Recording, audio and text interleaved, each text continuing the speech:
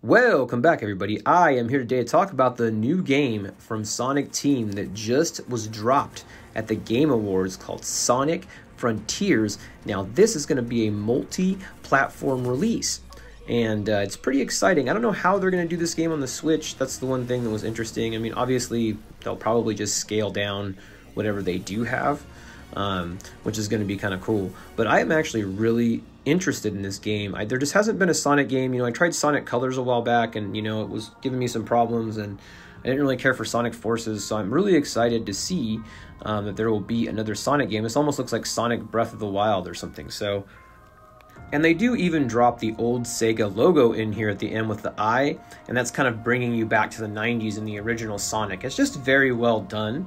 This trailer is excellent. There does seem to be some performance issues even in the trailer. They did their best to hide them. It looks like it's 30 versus 60 FPS. Obviously, I'm just kind of eyeballing that, but what do you think of Sonic Frontiers? Let me know in the comments below.